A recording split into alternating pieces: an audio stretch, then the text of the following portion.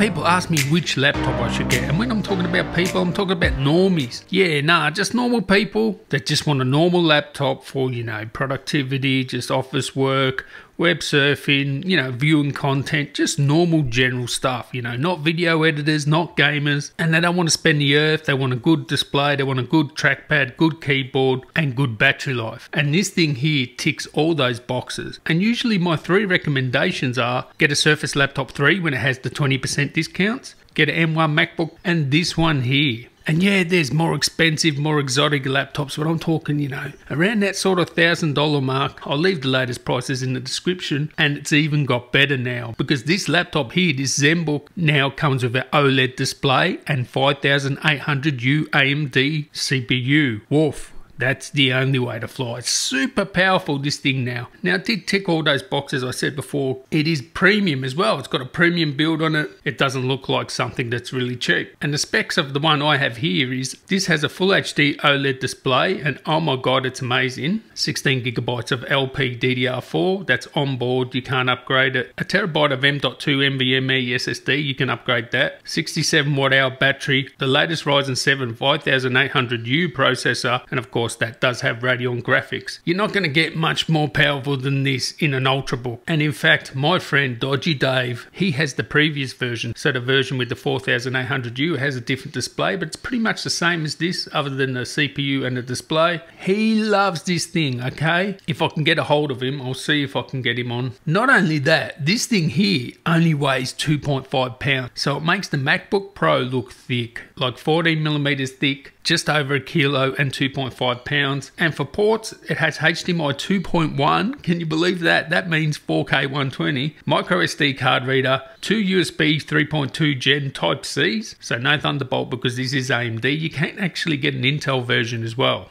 Now with the Intel version, you can actually get a 1 watt display, but don't think you have to pay the extra money for the Intel version because the battery life on this is insane. It's better than the MacBook Air, and it would give the MacBook Pro a run for its money with battery life. It says 16 hours of battery life. I can easily get over 10 hours, 10, 12 hours there, web surfing, just general, you know, watching content and stuff like that. Of course, it does have Wi-Fi 6. Keyboard is really good, as I said. 1.4 millimeters of travel, just an excellent keyboard. You're not going to have any complaints with this. The trackpad's really good as well, and it can actually be used as a number pad as well. See, Asus, you know, they kill it with this innovation. Speakers are good as well, so when you're viewing content, it's awesome. It is a 16:9 display, and that display just looks amazing. It's OLED, it has that pop, and I've even showed it next to the iPad Pro's sort of display, and it doesn't look out of place. You know, the contrast between the black and the white, it's OLED. You know what I'm talking about. Measured over 400 nits of brightness, 411 nits, 100% everything, so that's sRGB, P3, and it was 97% Adobe RGB. So when it comes to this sort of price point, yeah, you can pay more and get better laptops. And even Asus make more expensive laptops,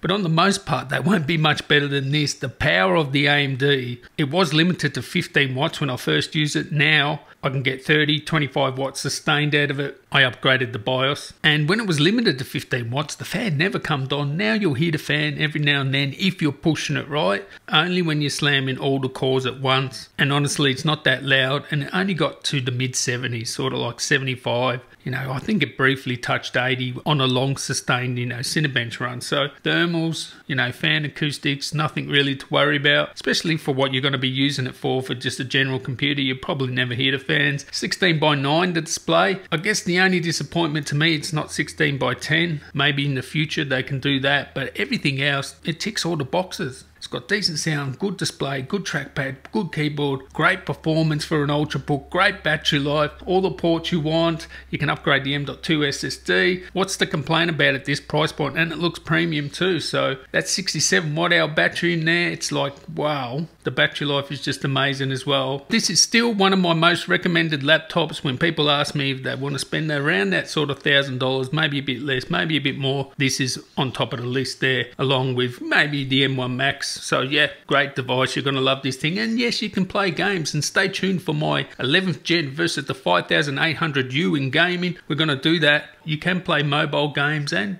AAA titles too on really low settings. Yeah, stay tuned for that. I'll catch you in the next one, guys. Tally ho.